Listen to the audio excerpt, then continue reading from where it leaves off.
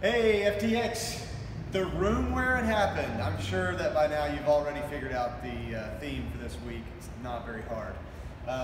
Actually, I'd love to know some of your guesses. Obviously, it has to do with Alexander Hamilton, but what are we talking about? Let me know that. Warm up, we're gonna do 3 rounds, 30 high knees, 5 inchworms with a push-up, and then 10 single leg deadlifts on each leg. Then the room where it happened is 3 rounds, 400-meter run, 20 wall balls, and 20 Russian kettlebell swings. So for the warm-up, the high knees is pretty simple. Just have your hands out right in front of you. You're gonna bring your knees up high enough to where you can hit your palms, but you'll be running in place. And then you'll do 5 inchworms with a push-up. So on those inchworms, you can just get a wide stance, reach down behind your heels to touch the ground. Make sure your legs are still straight. You're actually stretching out the hamstrings a little bit as well. So you'll hit the ground, walk out, get a push-up, and then walk right back. Hit the ground behind your heels again, and then go out again.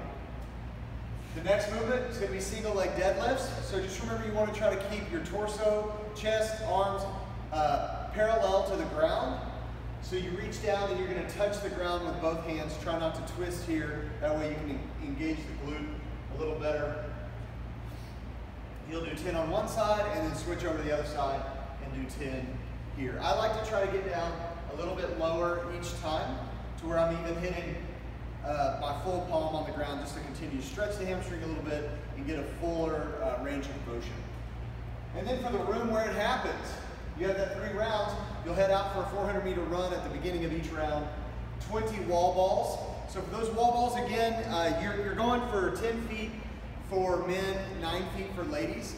But you may not have that, so if you're outside or whatever, just try to get a full depth squat and then throw it up a good height. Try not to hit yourself in the face. And then your Russian kettlebell swings. This is especially for those of you who are inside and can't actually get the kettlebell up that high. You're going to go just eye level. If you're inside with the wall balls as well and you don't have a high enough ceiling, then either throw it as high as you can without obviously damaging your ceiling, or just get front squats in there with the wall ball. Even a little bit would do something. And that's it for the room where it happens, so good luck.